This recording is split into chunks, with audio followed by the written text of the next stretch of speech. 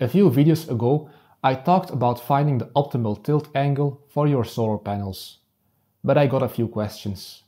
The first one is, what is the optimal tilt for east or west facing panels?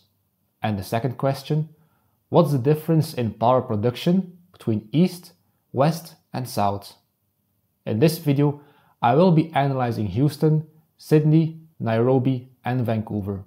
Let me share my screen and look at some data.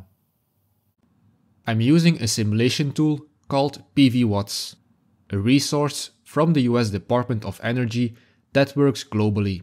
I've tested it and the data is correct.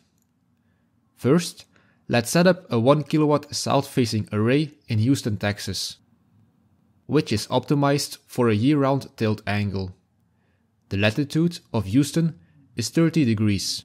Using my calculator from the previous video, we should angle our solar panels to 28 degrees. In the next step, we have to fill in our azimuth. North is 0 degrees, east is 90 degrees, south is 180 degrees, and west is 270 degrees. We will fill in our 28 degree tilt angle and the azimuth of 180 degrees, which is south. With this setup, we get a total production of 1423 kilowatt hours per year. This is the max output we will see from this 1 kilowatt array. Now, let's see the difference when we face the panels east.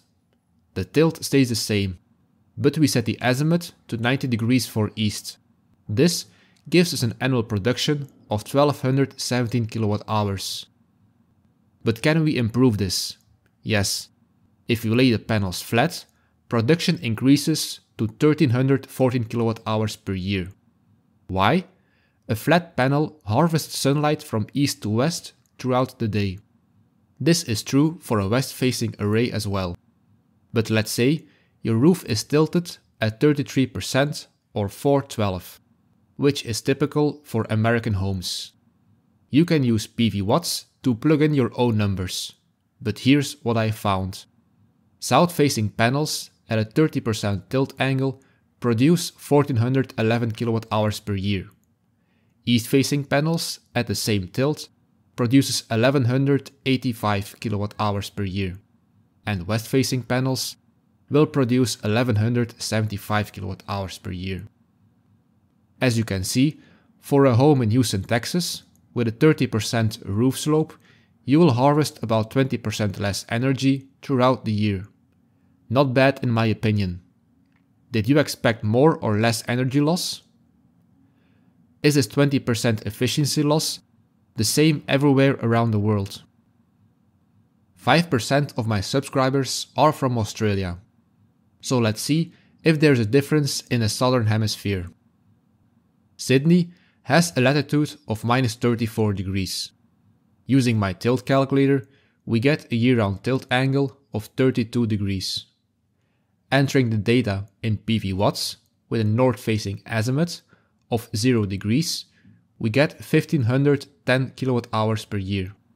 This is the maximum we can get from 1000 watts of solar panels. Comparing east and west at the same tilt.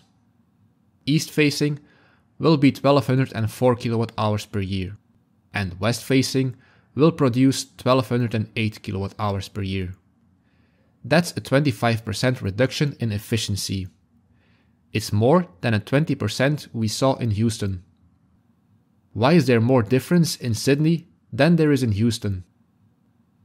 Let's check out Nairobi, Kenya, which is close to the equator.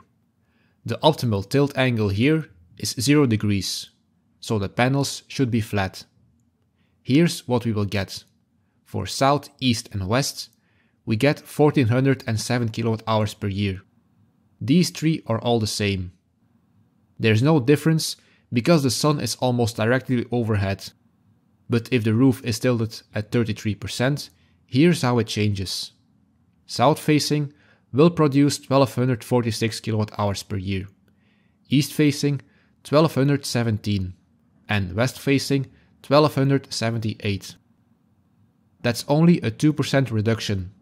So, the closer you are to the equator, the less impact an east-west array has compared to a south-facing one.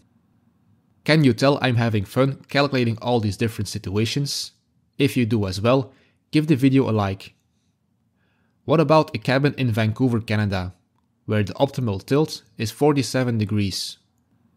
If we face the panels south, we get 1042 kWh per year. If we face the panels east, we have 736 kWh per year. And if we face them west, we get 781 kWh per year. We have an energy loss of 41 and 33%. As expected, the further you are from the equator, the bigger the difference. Interestingly, in most tests, the west-facing panels slightly outperformed the east-facing ones. It could be due to morning fog, dew, or something else. Let me know what you think in the comments. If you have an east-west facing roof, you might actually harvest more solar power because you can fit more panels. If you're limited to one orientation and are off-grid, stick to a south-facing solar array. But if you're grid connected and not getting much for feeding power back into the grid, an east-west array could be more beneficial, since you'll use most of your energy in the morning and evening. When we think about the future, grid feed-in tariffs are only going to get worse, so planning ahead might be a good thing. The closer you are to the equator, the less difference there is between east, west and south facing panels, because the sun is right overhead. Overall, the drawbacks of an east-west setup aren't as bad as many people think.